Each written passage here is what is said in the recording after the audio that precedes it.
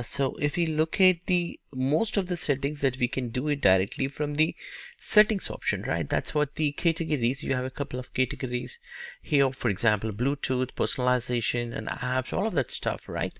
That's good, interesting. But how about a shortcut with a shortcut base that's nothing but the quick settings panel? So you see here in the right side, you have an option for the quick settings panel.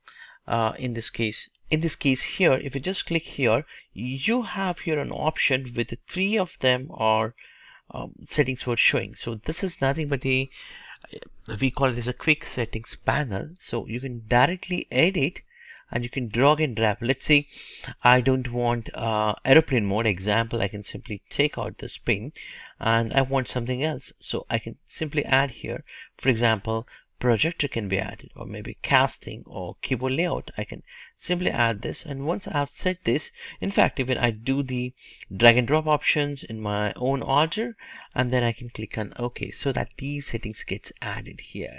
So this is nothing but quick settings panel, and you have the options here with the quick settings panel.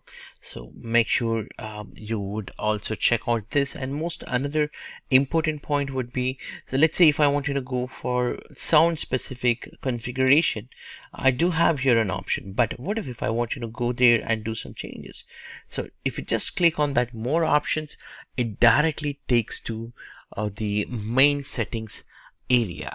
So you have an option to configure in such a way. So it's most useful one. That's why we call it as a quick settings panel. Let's also try to remember a keyboard shortcut. So when we talk about a keyboard shortcut, we know as of now Windows with I button, which will open the settings.